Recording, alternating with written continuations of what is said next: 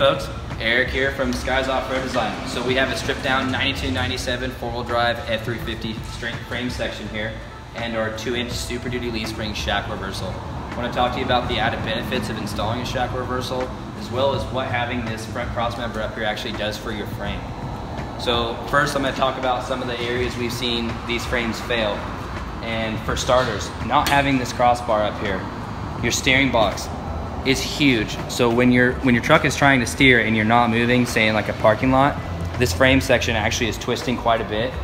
That will lead to a common failure in your cradle and these rivets breaking out. We've seen multiple trucks like that in the past, and I attribute that directly to not having, something really solid holding this together.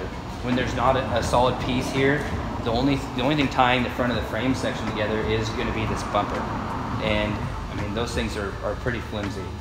So another added thing we see as well is going to be cracking out of this frame right where the 5/8 shackle hole is. Oh, didn't see you there. So let's continue on this video here and talk about some of the benefits of a shackle reversal suspension-wise. On these trucks factory, the shackle is in the front of the bumper. The shackle is there to take up the extra length in the leaf spring when your suspension compresses. So when the shackle's in the front of the front springs, your suspension compresses, your axle moves forward. So when your axle moves forward and you hit a bump, it really doesn't help your suspension ride that much better. Hence why we created another shackle reversal system. The benefit to these Super Duty leaf springs is the difference in the spring rate, as well as they are 4 inches longer from center pin forward. Another added difference of these compared to the 92 to 97 front springs is that the mounting hardware is 18mm and 5/8 instead of 9/16 front and rear. So you get a little bit more rigidity out of the hardware as well. So let's continue looking on the rear of these and check out the shackle hangers. Hey there.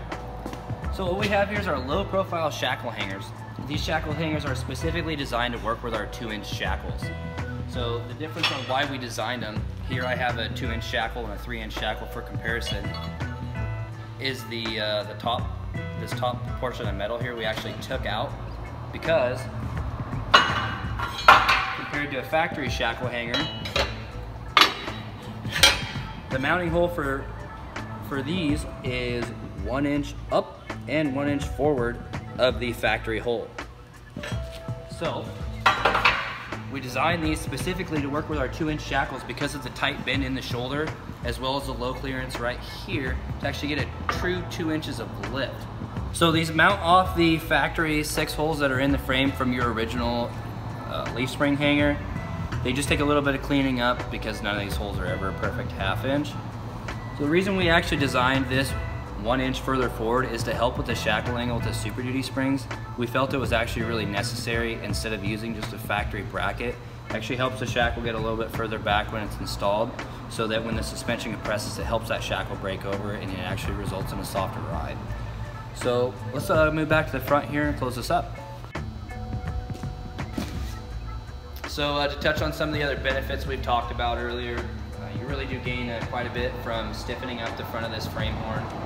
And with the front shackle reversal cross member, these are pretty easy to install. It really just starts with locating the front hanger off the original 5/8 shackle hole in the 4-wheel drive frame.